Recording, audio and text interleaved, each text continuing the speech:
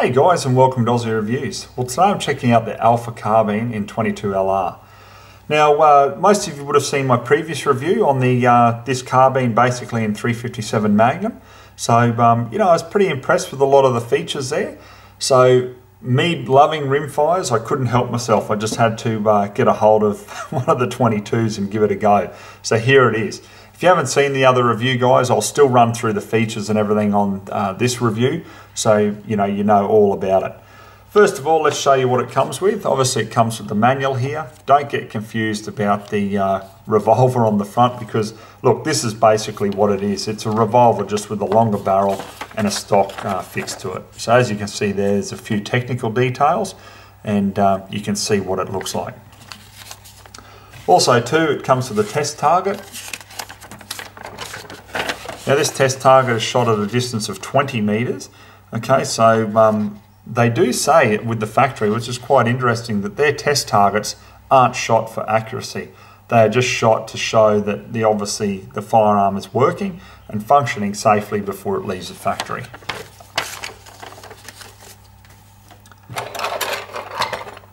Now, just as it does with the 357 Magnum, with the 22, it comes with a cleaning kit here. You do also have a replacement rear sight and front sight. You've got the cleaning rod. You've got a cloth fabric brush. You've also got your bronze brush there. And you've got a nylon brush as well. So pretty much everything you need to get you started.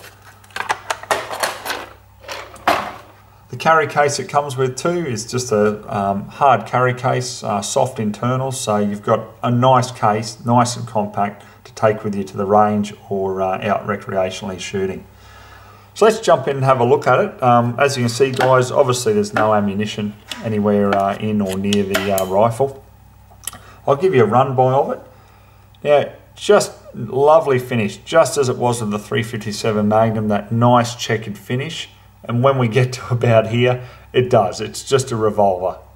Now, rear stock on it is just a nice sort of polish, kind of polished sort of finish to it. Just really, really nice overall. I quite like it. Now, being in 22, obviously we're going to have a little bit more capacity. So this is actually a 9-shot. Okay, so great. I mean, plenty of rounds there just to plink with, have a bit of fun, or if you're out there, you're using it for hunting, rabbits, that sort of stuff. Just perfect.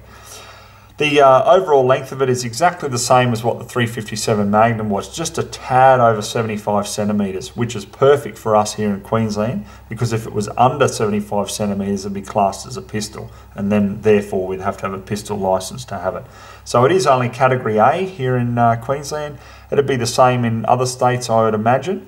If you are worried, and I did address this in the 357 Magnum review, guys, but I'll say it again here. If you're worried about the barrel length of this, because they are only 12 inches, okay, so that's just a tad over 30 centimetres. I believe Victoria, South Australia have restrictions on actual barrel lengths for their rifles. Now, don't worry, a 16.5-inch barrel version will be coming out very, very soon, so you won't be left out. The weight of this is 2.3 kilos, okay, or 5 pounds pretty much. So a nice lightweight carbine that you can walk around with all day and just not get weighed down. It does have an adjustable rear sight there. It's just exactly the same as the 357, okay, identical. You can adjust it for elevation and windage. Now, Alfa, they are in the historic rifle-making town of Brno in CZ, Czech Republic, okay, so if this thing shoots anywhere near like other CZ22s I've shot, I will be very, very happy, just with the overall quality and everything. Now, what else can I tell you about it? We can shoot it obviously in double action, single action. I'll run into that here again, guys, so those of you who are new to shooting can see what I'm talking about. Single action means just pulling the hammer back there and then firing. Double action means simply just pulling the trigger. Okay, the hammer comes back and then drops forward on a new round in the cylinder. Okay, so pretty straightforward. Exactly the same with the 357, and I'm sorry if I keep comparing it, guys, but there are guys out there who have seen the previous review and will want to know this. Okay, identical with a couple of security features, okay? You can't just go and cut it down if you take the stock off and everything, you've actually got proper steel going all the way through, which is part of the actual frame on this carbine, okay? So identical in that way. Nice blue, well really it almost looks matte black really to the naked eye, but a blued finish on it. And just an overall feel of quality. I actually don't mind these, the look of them as well. I actually don't mind it. A lot of people really detest it, and hey, we're all different, but I don't mind it at all. As with the 357 as well, we can just add the aftermarket Weaver base on there, okay? It's roughly about $99 retail, but I think I addressed it in the last review there. If you do want a cheaper one, I think there's one being manufactured here in Australia shortly, okay? So it should be about half the price, so definitely affordable. So you've just got to take off the rear sight, put the base on, and then obviously you can mount, you know, a Weaver, Weaver rings and stuff on there. No dramas at all. All right, guys. Well, the overall price of this one is $1,365. Okay. Obviously, it's still imported by Pro Tactical, just as the 357 Magnum was. So you know they've got 200-300 outlets, something like that in Australia. It's ridiculous, their dealer network. So go into your local dealer there. Have a look at one. If they don't have one, ask them to get one in, and you can have a look at one up close. All right, guys, let's get out and jump into this review. I'm ultra keen to see how the little 22 performs. All right, so what we'll do here, guys, is we've got 6 different types of 22 ammo. What we'll do is 9-shot groups at 50 yards to see which one the Alfa Carbine shoots the best with. And then I'll get rid of the scope, and then I'll sight it in for a red dot, because if you caught my 357 Alfa Carbine review, I use the scope as well. It looks silly on this setup, but it's just for the purpose of seeing which ammunition shoots the best. So we'll start off with the SK High Velocity. That's a 40 grain hollow point. Then we'll go to the standard Norma 22 long range training. Now that's just a 40 grain solid. Then Sellier and Bellot have got a 38 grain high velocity hollow point. We'll jump to the CCI standards, which are a 40 grain solid. Then up to CCI Velociter, which is a hyper velocity 40 grain hollow point. And then we'll go back to the Winchester power points, just the standard 40 grain hollow point there. So we'll put 9 rounds down range, because obviously the cylinder holds 9 here in the Alfa Carbine. And as I say, at 50 yards there, and we'll see which one performs the best.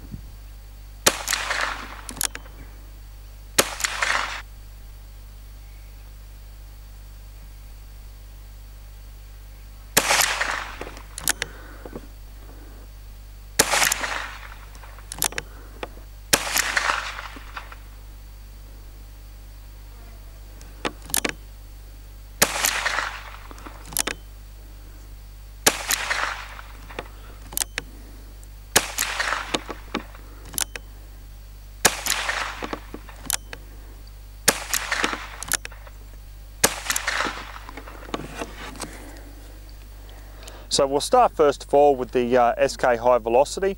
It started to sort of look like it was coming into group nicely, but we just seem to have a couple of flyers. However, that seems pretty consistent throughout all the different types of ammo. But anyhow, we'll measure it. It's about 2-inch spread there, okay? 2.1 inches. So yeah, not impressed with that. I was hoping that it'd stay within that cluster there, and then we would have had an inch.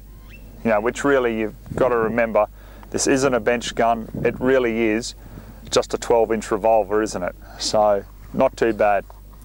Okay, then when we come down to the Norma training ammo, same sort of thing, started to cluster a bit, but then spread. Now hopefully I've got all the right ones here, the right hole. So we got about 1.8 inches there. So that seems to be sort of the average, doesn't it, with the accuracy. However, when we come down to Sellier Bellot, now this is the first time I've used the Sellier Bellot High Velocity 22 ammo. I've got the majority of the shots all in just one ragged hole, which is just fantastic. But then to measure it, we come in at about 1.4 inches there. If we'd stayed within the jagged hole, we would have been at 0.8 of an inch, which is pretty impressive out of a 12-inch revolver, like I say. Then when we come up to the CCI standards, now a bit confused here, I'd have to have a look at the video again, guys. The CCI velocities down here really sort of spread. Okay, I know there was one extremity there, so we've got, you know, like 2.5 inches there, so definitely wouldn't recommend them. But when we come to the CCI stand, I'm not sure which is which there. Like I say, I'll have to have a look at the video, but yeah, we've got about 1.2 inches. About 1.2 inches there, maybe 1.4 if that one was from the CCI standard. So definitely not too bad for a little bit of a plinker or a training round. Then, as I say, when we come down to the CCI Velociter, no go there, definitely spread terribly. But then the Winchester power points, I thought we were going okay, but then we started to have a little bit of spread. So we've got about a 2-inch spread there, okay? So really, from what I've seen here, my favourite is definitely going to be the Sellier Bellot High Velocity. That's what I'll sight the red dot into. And then if I wanted just a cheap sort of plinking round, the CCI standards would be perfect there. Anyhow, let's get it sighted in for that red dot now. Okay guys, so we got the red dot on. Definitely looks the part, doesn't it? Just a nice lightweight little carbine setup. We've got the Sellier Bellot, they seem to shoot the best, so let's put 9 rounds in it. We've got a target, just a wild dog target out there at 50 yards. So I'll aim pretty much just right at the heart, and we'll just see where this is shooting and what sort of group we can get. And if we need to make some adjustments, we'll go from there and do it.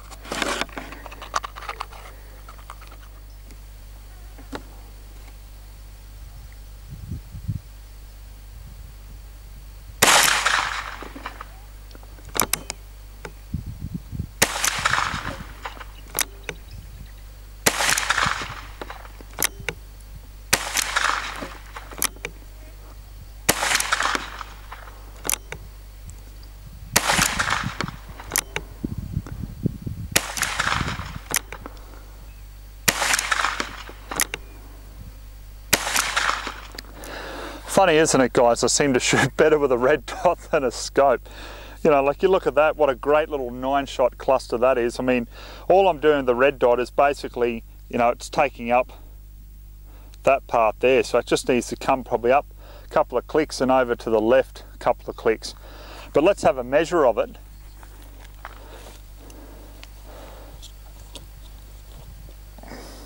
Okay, so we got 1.4 inches there. Okay, if we didn't have that shot there, would have been just under an inch, 0.9 of an inch. You know, really guys, what more can you ask for with that type of rifle? I mean, like I've said, and I'll say it again, it's not a bench rest rifle. This is a hunting, walk around, lightweight rifle for in the scrub. And I'm really, really happy with that. So I'm just going to bring it up a couple of clicks over to the left, maybe just 1 or 2, not far. And then we'll put up some cans and have a bit of fun with the carbine.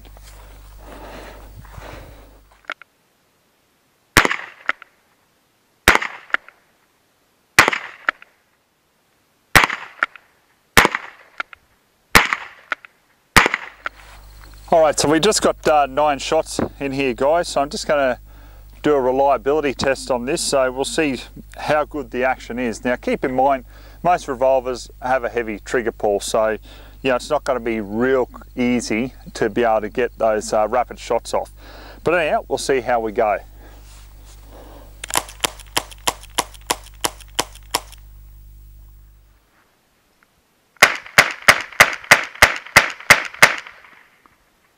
So as you can see, it just performs flawlessly, doesn't it? There's no sort of jamming or just rough spots at all, just in the action of this. I'm actually fairly impressed with these. You know, the quality is definitely there. Alright guys, I'll wrap up with my final thoughts on the Alfa Carbine M22. Very similar thoughts that I had when I reviewed the 357. You do get some blast coming back on your face when you're shooting it. That's probably the biggest and only negative I can think of. In saying that though, when you've got a red dot on it, you can certainly hold your head back further and it's not quite as bad as when you're looking through a scope up closer. So there is a difference there. Accuracy wise, I mean, I'm actually, to be quite honest, a little bit shocked. The Sellier Bellot rounds have performed very well out of what really is essentially a 12-inch revolver. That's pretty much it. So if you're looking for a 22 to, you know, shoot groups off the bench, this definitely isn't the right rifle setup for you. This is just perfect for getting around here on the farm, going out, doing some pest control, you know, hunting some rabbits or whatever. This is great. You know, you can just walk around, not get weighed down with it. It's just nice and lightweight. The quality build on this too, I'm very, very happy with it, just as I was with the 357 Magnum. You've just got that just nice quality feel about it. Just, you know, it's hard to explain, but just when you know something is quality, this has definitely got that quality factor about it. But definitely look at putting a red dot or something on top and you've just got a great little carbine setup. As with the 357 as well, guys, I would like to, me personally, just my own personal preference, I'd prefer like a 16.5 inch, 20 inch barrel. That's just me. But anyhow, you want to check one of these out, Pro Tactical import them. So I got mine through Queensland Gun Exchange. They're the local Pro Tactical importer for myself. So go in and check one out in your own time. All right, guys, hope you enjoyed the review. So till next time, we'll catch you then.